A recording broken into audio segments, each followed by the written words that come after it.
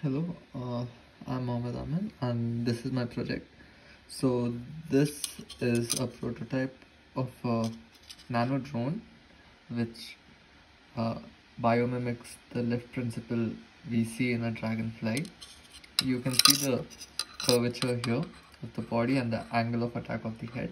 This is really important as it creates a trapped vortex between here to here, which creates a shape of inverted aerofoil over the top. So this is made out of balsa, and the rib and the tail is made out of balsa, and the side and the front are 3D printed using PLA plastic. Next up, after this, we have the propulsor module. As you can see, it's just a long bar with two motors which rev up to 55,000 RPM using 3.7 volts electricity.